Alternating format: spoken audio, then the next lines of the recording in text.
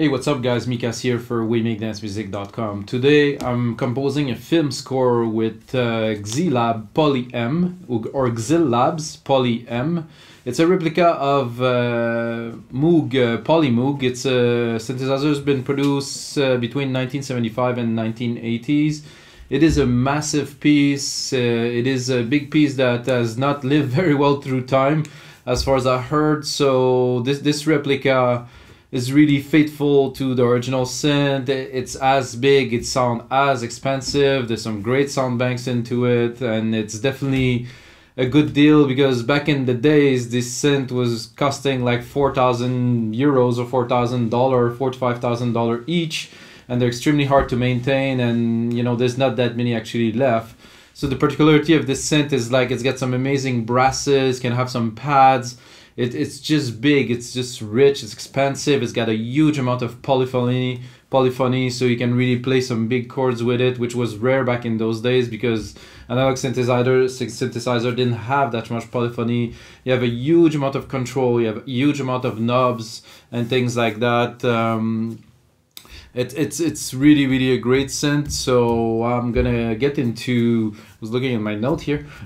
I'm gonna get into the project that I'm working on right now, which is called Awareness. It's a film score type of ambient piece, 92 BPM with some layered synths and some piano, a bit of a minimal percussions to create a little bit of a rhythm. But it's really a film score. It's quite emotional. It's got some good chords in there. It's really, I really like it. So let's get into it now. Just a second. Here. Okay, good. So we can see what we're doing here. All right. So most of the channels in this piece is actually using the PolyM. I'm going to show it to you here. It's been really well, you know, put together, and there's even more function than there was in the original here. But this is not really what we're after now. I'm gonna put up the preset. I think the presets are really nice and easy to browse by type, author, feelings, and stuff like that. This is really useful. Then I'm gonna play you a little bit. I'm gonna start by doing the elements of this track that I made with this synth, and then I'm gonna play you the track. So I'm gonna start at the top with the lead.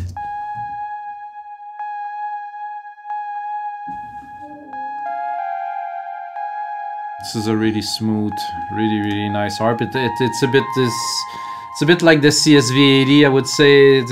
This era where they wanted to make big machine that sounded immense, you know, and when the technology was mature for that. So this is amazing. Then I get an ARP. This is my style, so I always use kind of this kind of layout when I do my film scoring type of thingies. So this is the Poly 6 again. Preset is Funky Poly, so with an arpeggiator on top, of course. I have the top brassy sound here.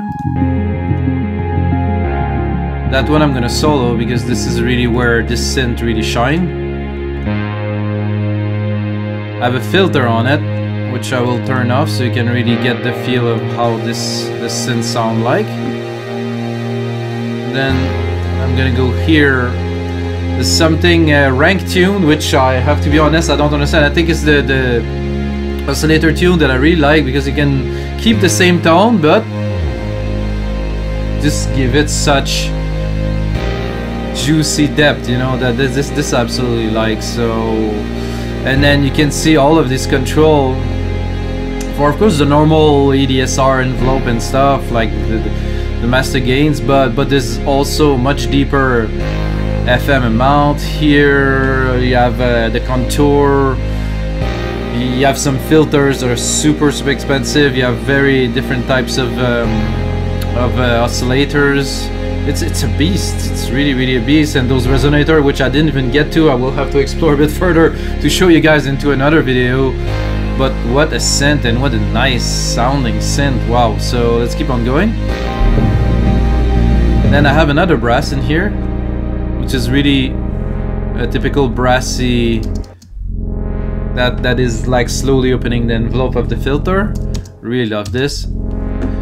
Again, with this one I dropped the rank tune because I want that richness, you know, so it's quite important. What I've done also, well, I took this original sound from the brass ensemble, and I like a bit more of a like a thicker sound, so I took the lower octaves, and it was originally about something like that, and I really boosted it to has that full richness, and can also go at the top here, bring it up. It's just has the possibility to make that rich big sound.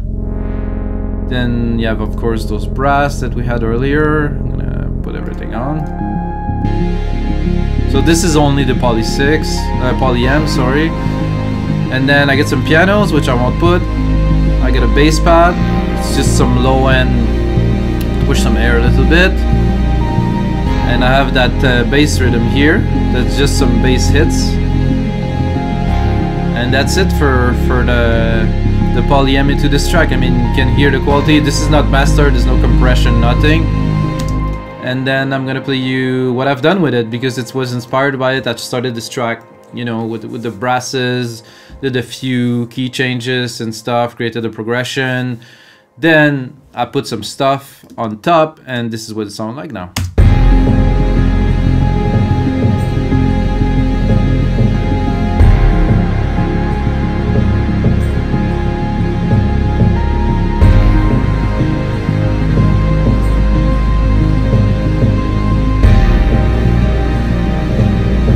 My lower is a little bit too. Put an accent kick every 4 bars to accentuate the piano and the hits there.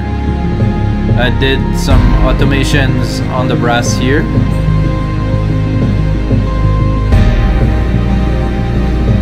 And then since I'm here, I'm sitting with you guys, I'm gonna work on it a little bit, tell you what are the ideas. So I have 2 pianos, so I have this piano here.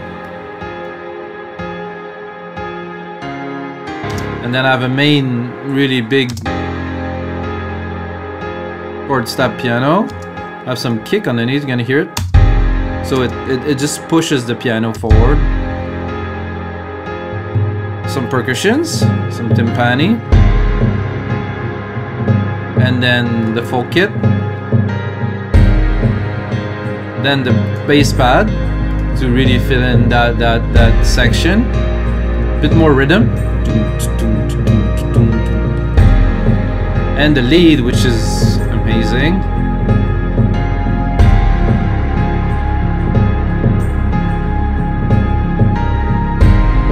Then I bring in the harp.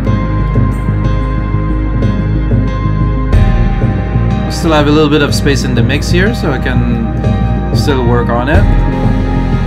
And then the brass, and then the main brass. So I'm wondering, how should I start this track now? Really, it's great. I'm really happy with it. I'm gonna make an amazing template out of it for you guys, so you can actually get the PolyM demo for free that you can use. I think it's 15 days. It's a bit complicated with the iLock thing, but I guess, you know, people want to protect their work. They don't want everybody to pirate the synth. So I'm gonna do a version with the audio, another version with the synth, so you can enjoy both, either or put your own synths in there if you like. So I don't know how do I start this one. I think I might start with the lead here. I think I would like something like that, something like light at the top, no harp, nothing, and the brassy. I would actually probably put the brassy with a really a low pass filter, so I'm going to leave a little bit of the low end of it. The mega brass, I'm going to keep it for a bit later to add some impact. This piano, not really. This key piano, possible. The kicks and stuff, no, because maybe this remind me of the score Hans Zimmer time. I did a remake of this score and it came out like so amazing, so I used some of the techniques that I use in this one here. So let's just see. Isn't there supposed to be a filter on there? Oh, I guess it's offline. Okay.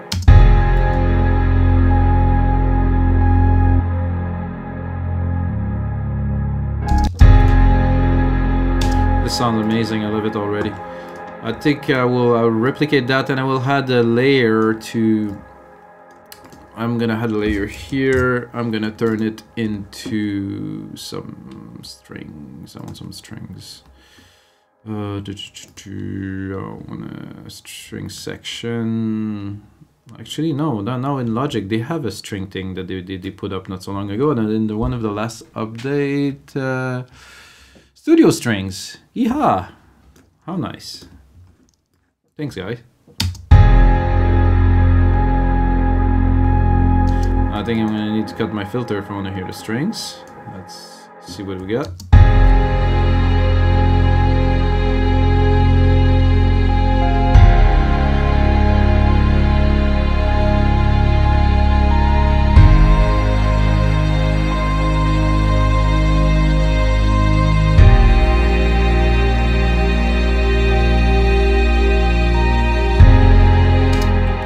Great. I'm gonna go on there, take this one. I'm gonna add another string section, yet another one, because you know strings are good when there's many, because if you go see an orchestra, there's not you know 5 people playing violin, there's 50.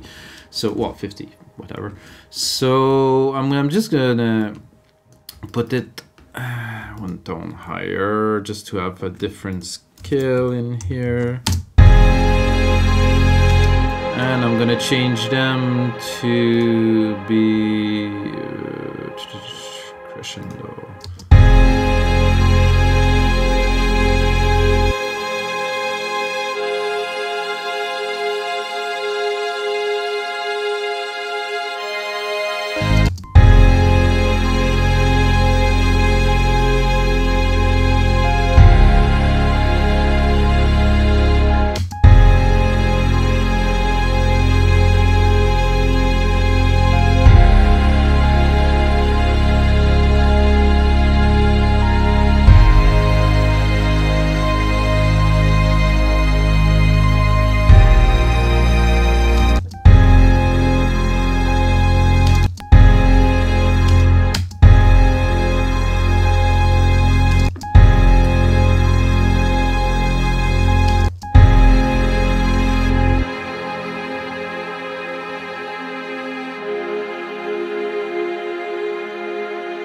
I was actually in the other, so I always do that, so I didn't know that was controlling the other one, but all good. That sounds pretty good. So I wanted this one here, and then I wanted to crescendo slow. I wanted to rise, and then maybe try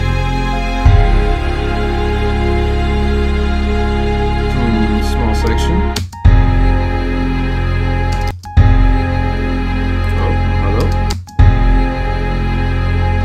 I think it takes a little bit of time for Logic to load this. I'll try it again. I wanted a small section. Oh, well. It came.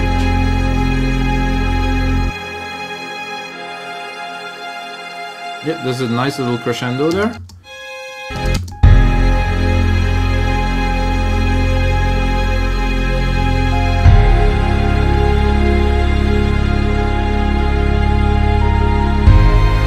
It's clashing a little bit with my lead there, so anyway guys, thank you very much for watching this one. I'm gonna keep on working on this, put it as a template on wemakdancemusic.com. I hope you enjoy this little intro to Xils Labs PolyM. I think it's an amazing synth. I think you should check it out, and until next time, may the sounds be with you.